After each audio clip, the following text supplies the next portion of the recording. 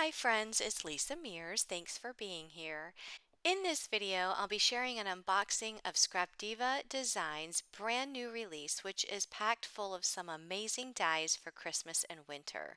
I'll also be sharing with you some cards I made with some of these items, and be sure to stick around to the very end where I'll make a few cards with you.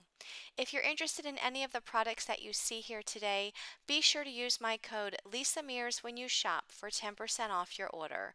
And I'll have a link in the description box below where you can find these items. So let's go ahead and get started. This first item is called Gingerbread Postage Stamps, and you can see that there are little gingerbread men on these postage stamp dies. Next is the Baking Spirits Bright word die. There's also a rolling pin that is inside of the word die. You can use this with or without the shadow, and I'll show you an example in a little bit. Next is the Apron mini album die set. There is a large apron and a small apron, and you can use the large apron to make a mini album, or you can use it on a card front. There are more dies on the back, such as a rolling pin. There are also some dies that you can use for layers on your apron, and I'll be using this die set a little bit later on to put this apron together and make a card, so be sure to stay tuned for that. There are also some small bow dies there at the top. If you like to put little treat bags together, this die set is the Christmas bag topper die set. The design on here is a sleigh with some reindeer, and it looks like there's a small and a large topper set here, so you can put some little goodies in some bags and use this die for the tops of the bags. The next die set is the Picture Frame Memory Decks die. There are some smaller dies included here, which is a Christmas tree, a little house, and a word die that says Let It Snow. The next die set is the Candy Cane Gift Box, and you can use this die set to make a gift box that's shaped like a candy cane, but you can also use the candy cane by itself to put on a card or make a tag, and I'll show you what I did with that in a few minutes. Next is the Gingerbread Bow Set. So you can see everything that's included. There's even a little gingerbread man included in this set. Next is the Santa Boot Mini Album. You can use this to make a mini album shaped like a Santa boot, but you can also use this to make a shaped card, which is what I did, and I'll show you an example of that in a moment. Next is the Oven Mitts set. There are 3 different sizes of oven mitts. There's also some bows that are included and some hearts that are included with this set. Next is the Christmas Rosettes. So you can use these dies to make some rosettes for your Christmas projects. Next we have the Coffee Mug Gift Pouch. This includes a large shaped coffee mug. There's even a face that you can put in here to build a snowman shape on the front of your mug. And then next is the Gingerbread Purse Gift Box. So you can use this to make a gift box shaped like a gingerbread house. So that concludes the Christmas and winter release, but I was also sent a few items from their fall release, so I want to share those really quick. This is the 3D pumpkin shaker bag. You can use it to make a pumpkin shaped bag, or you can even use it to put on the front of a card or make a shaped card. And then there are the Thanksgiving words, and I'll show you what these words look like here. I'll die cut. You have the words thankful for you. You can see that it's in a beautiful script font. You have warm hugs and give thanks. And if you look closely at the shadow layer, there is stitching on the outside of the shadow layer, which is really pretty. These are the only items I was sent from the fall release, so if you want to see that entire release, you can check out the link down in the description box where you can head over to the website to see that entire release. Okay, so here's a card that I made with the Santa Boot die set. I actually made a shaped card. You can use this to make a mini album as well. The die does include the poinsettia that you see here with the leaves and the little jingle bells. I will have a tutorial coming up here on my YouTube channel showing how I made this card, so be sure to stay tuned to my YouTube channel to see that tutorial. I also used the coffee mug gift pouch to make this adorable little snowman coffee mug.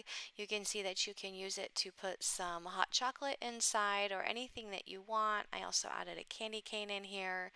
I did die cut this out of some white glitter paper to make it look a little bit sparkly, but you can see you can put a little something inside of this coffee mug. Keep in mind that the little snowman face that you see on here is optional. You can use this mug without the snowman face, so you do have options here. And I do have a tutorial coming up on my YouTube channel for this project. So this is a little candy cane that I made with the candy cane gift box. I did not use it as a gift box. Instead, I made a little tag. If you want to see how this looks as a gift box, you can head over to the Scrap Diva website and take a look at the photos on there.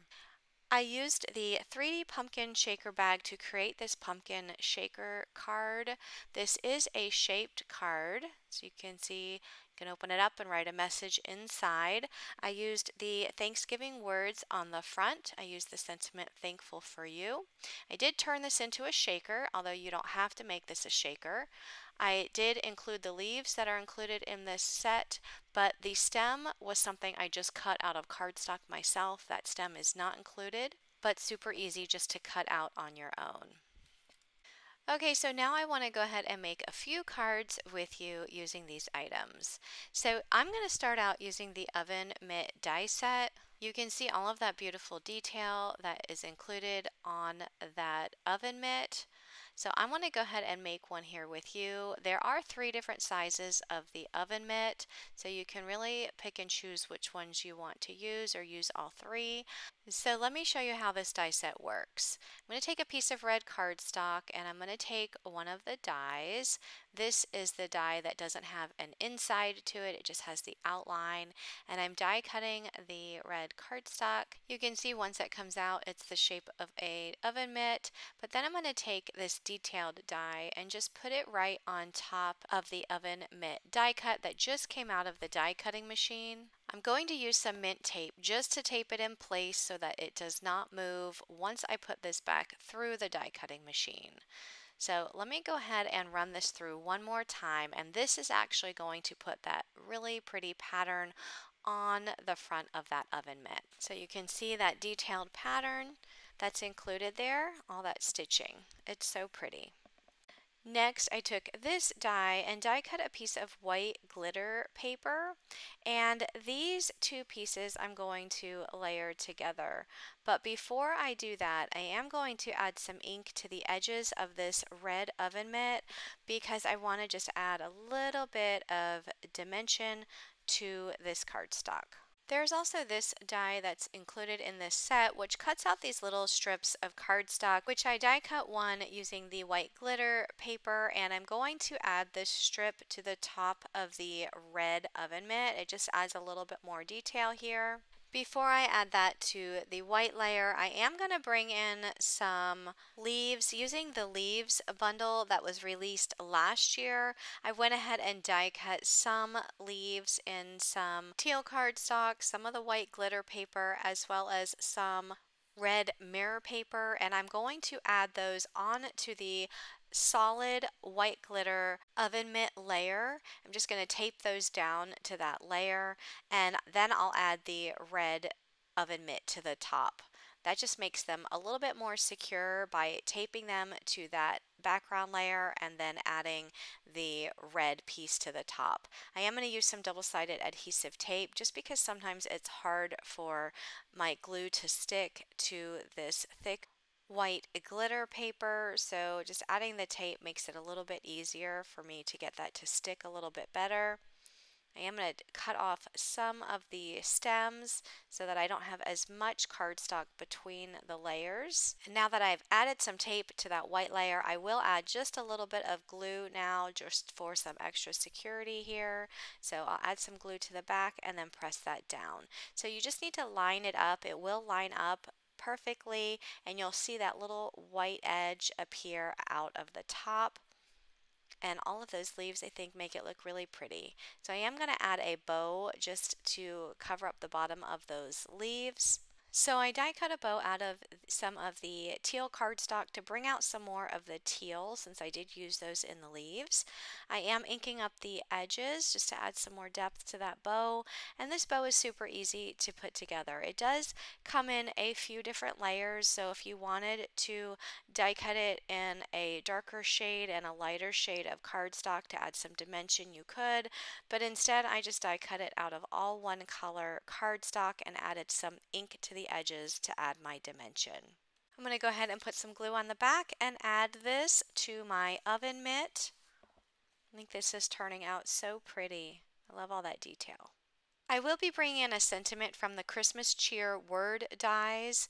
This die set came out last year. There's lots of Christmas words included on here, but I'm going to be using the season's greetings.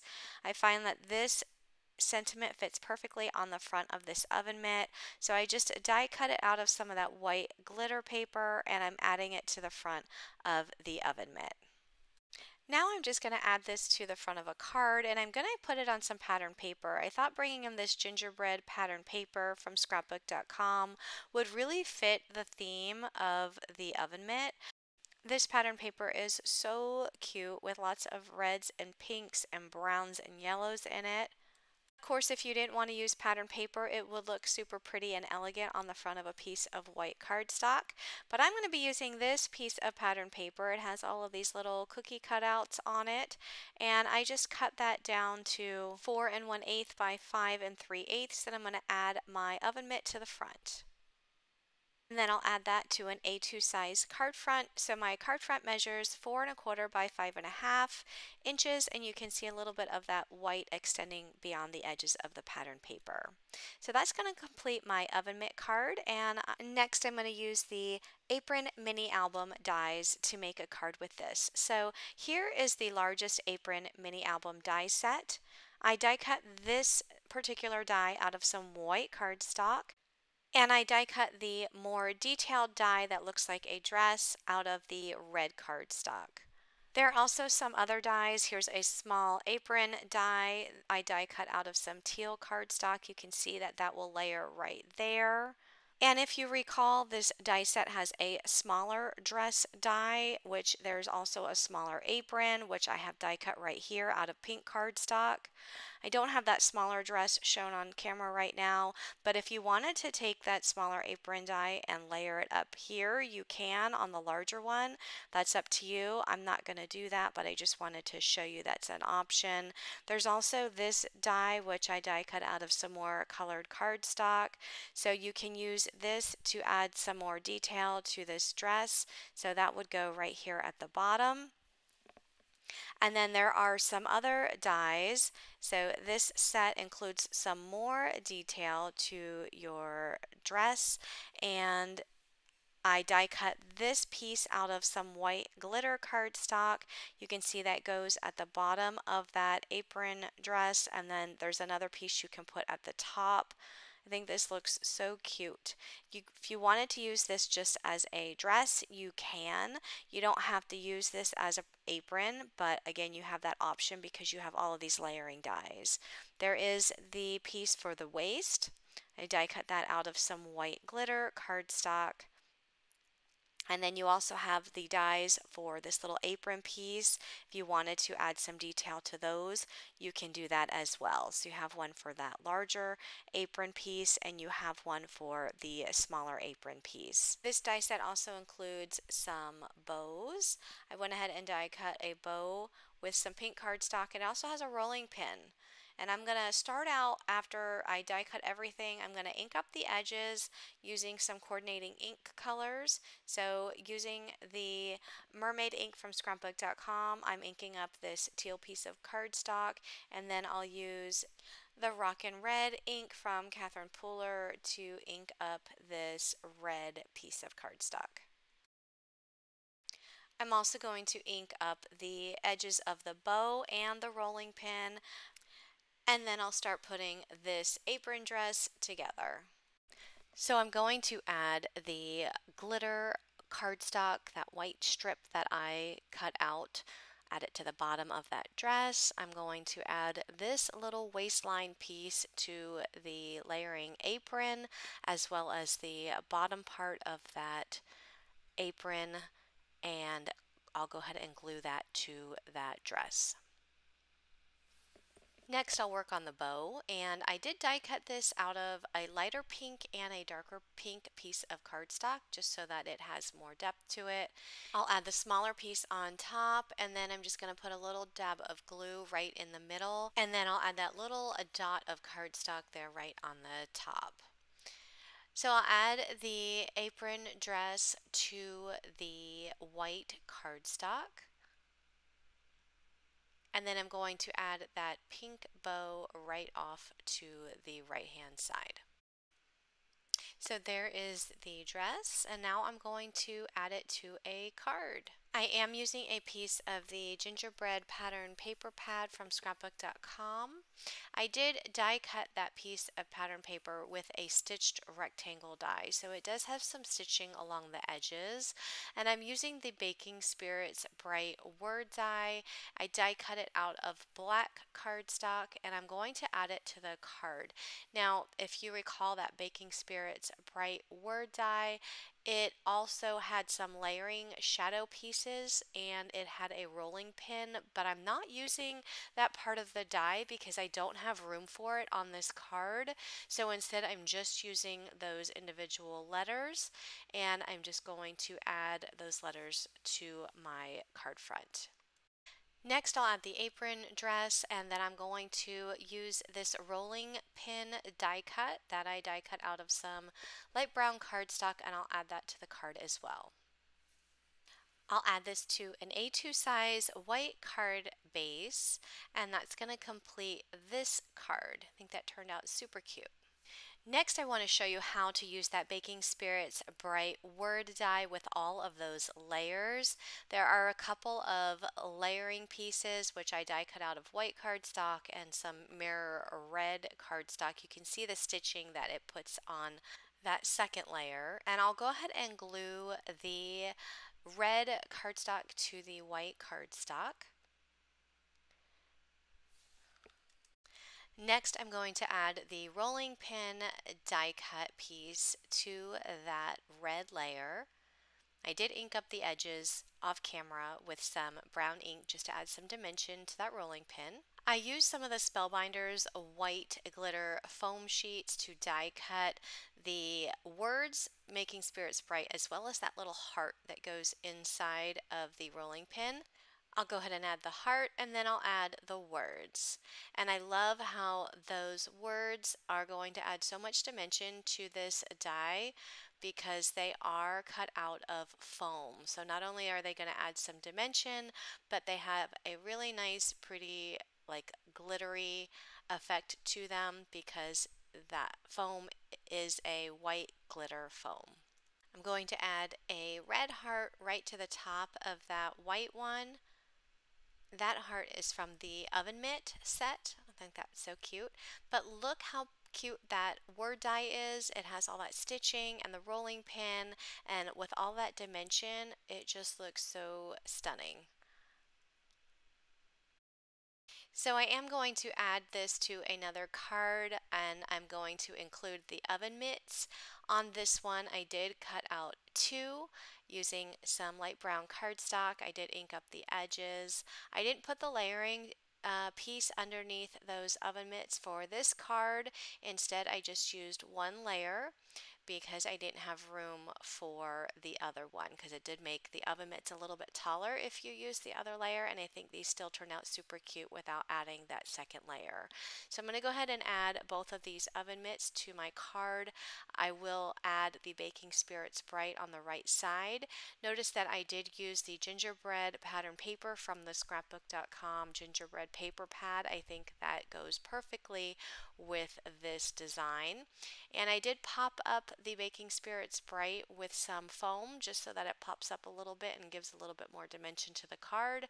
I will add a red bow to the bottom right side of the oven mitt, and then I'm going to add this layer to a piece of red cardstock. And then once I add it to the red cardstock, I'll finish this up by adding it to an A2 size card base. I think this turned out super cute, and I really love all of these new items in Scrap Diva Designs store. If you want to check out more, please use the link down in the description box below and the coupon code Lisa Mears to save 10% off of your order. So once again, here are all the projects that I've made with this release. I will have some more tutorials coming up here on my YouTube channel showing how I made the coffee mug gift pouch as well as that Santa boot. So be sure to stay tuned to my YouTube channel. If you're not already subscribed, click that subscribe button and turn on your bell notifications so that you'll be notified when those videos release. Thanks so much for watching, everyone, and have a great day. Bye-bye.